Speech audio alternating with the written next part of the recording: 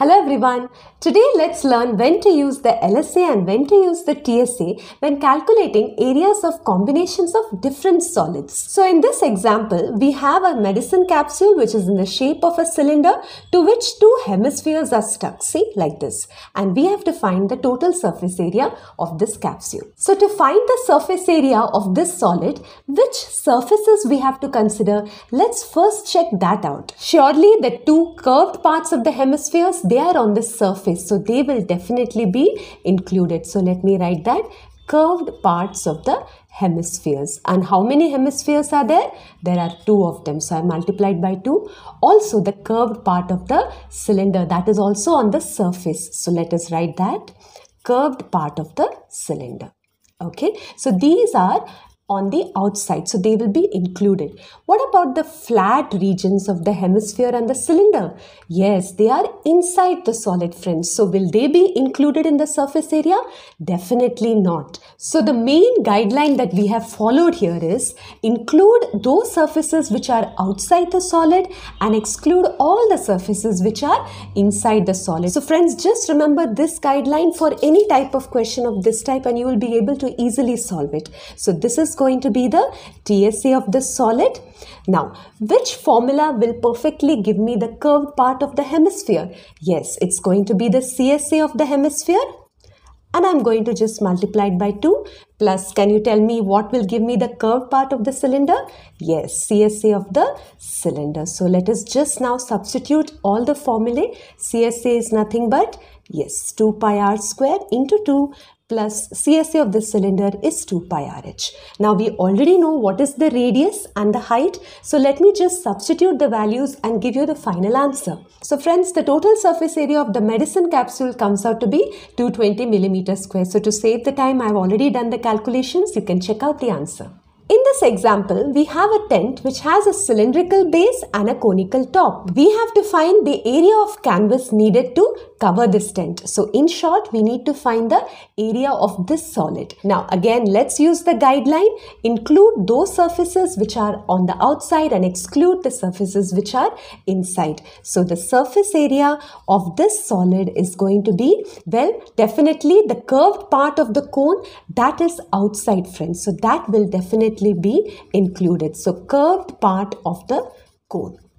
Also the curved part of the cylinder, see, that is outside. So we have to include it. So curved part of the cylinder.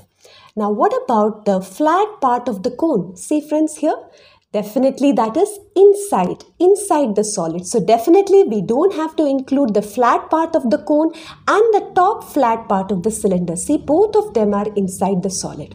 Now the bottom flat part of the cylinder, that definitely occupies surface of the solid. So we have to include it, but we have to find the area of canvas needed to cover the tent. Now do we need to cover the bottom part of the cylinder, the bottom part of the tent? Definitely not, because it is always on the ground. We just need to cover this curved part and this curved part. So for this particular question, we will not be including the bottom part of the cylinder. I hope you got the reason why. So these are the surfaces that we have to include. Now curved part of the cone, what formula will give you that? CSA of the cone, and this will you will get from the CSA of the cylinder. That's it, friends. It's very easy once you know the method to be followed. So CSA of the cone, yes, it's pi RL, and CSA of the cylinder is going to be 2 pi RH. So let me just substitute and solve it. So the area of canvas needed to cover the tent is 44 meters square. Here is the last example. So we have a cube which is of side 7 centimeter and on top of it a hemisphere whose diameter is also 7 centimeter that is placed. Okay, and we have to find again the surface area of the final solid. So again, let's apply the guideline that we have. Include surfaces which are outside, exclude the surfaces which are inside. So that will be the surface area of the solid. Now definitely the curved part of the hemisphere, that is outside. So let us write that. That will be definitely included. Okay. Also, all these 5 faces of the cube, they are outside. See, even the 5th face, although it is at the bottom, it is still occupying a part of the surface. It is outside. So we have to include the 5 faces of the cube. Now, is the 6th face completely hidden by the hemisphere?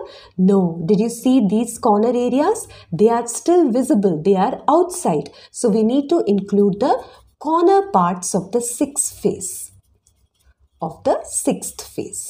Now, let's see what to do. The curved part of the hemisphere we will definitely get from the CSA formula of the hemisphere.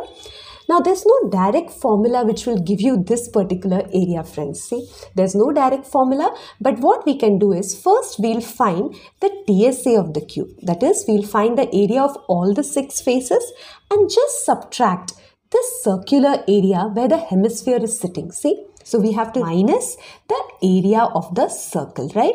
That will be the region which is not visible, which is inside. So friends, the hemisphere's CSA is nothing but 2 pi r square.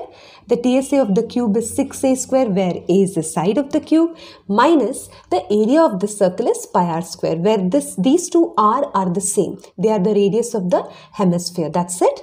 Let's solve this question. So friends, the area of this cube is going to be 332.5 centimeters square. So friends, I hope that this video has been useful to you. If so, please do like and share the video. Consider subscribing to Enjoy Math, and please do leave your comments in the comment section below. So till we meet again, take care.